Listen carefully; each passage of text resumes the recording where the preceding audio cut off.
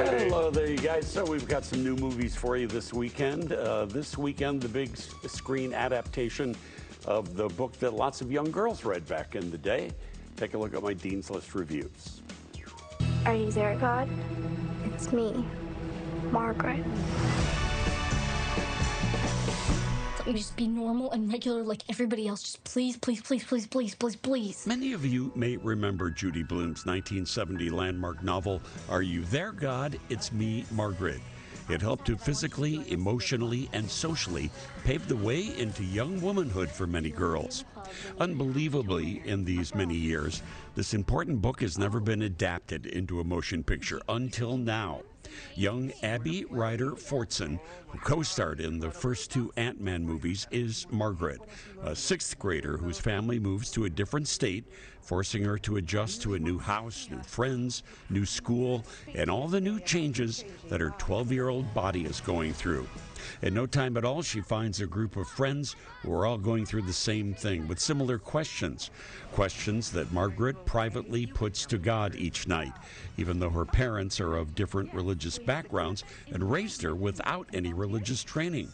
Oscar nominee Rachel McAdams and Oscar winner Kathy Bates are both great as Margaret's mother and paternal grandmother, and are also learning along the way, gently guiding her and sometimes further confusing her.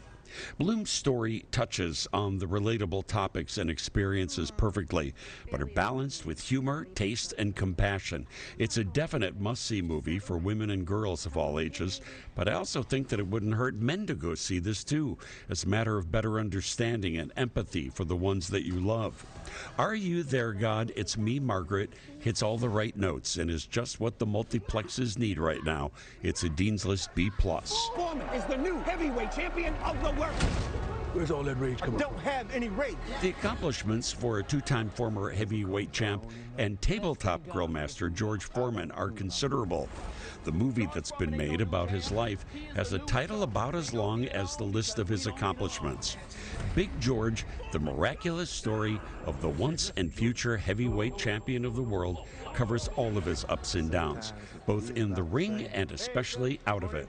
Actor Chris Davis takes on the role as the athlete, father, entrepreneur, giving you a good, if not overly sanitized picture of the champ.